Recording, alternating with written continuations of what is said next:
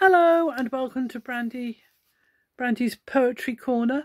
One of the things I like about this little book I'm reading, 101 Poems to Keep You Sane, edited by Daisy Goodwin, is they're not all modern poems, poems from many different ages, and this one is by John Bunyan, the famous writer of Pilgrim's Progress.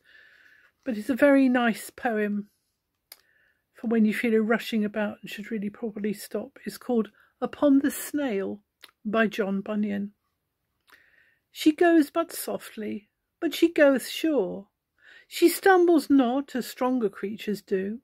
Her journey shorter, so she may endure better than they which do much further go.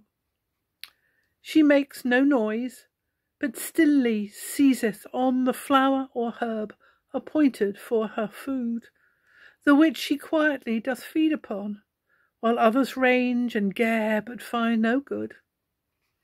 And though she doth but very softly go, however, 'tis not fast nor slow, but sure, and certainly they that do travel so, the prize they do aim at, they do procure. Thank you. Wise words from Mr. Bunyan. Yes. However, 'tis not fast nor slow, but sure. I think good lessons in our rushing about age.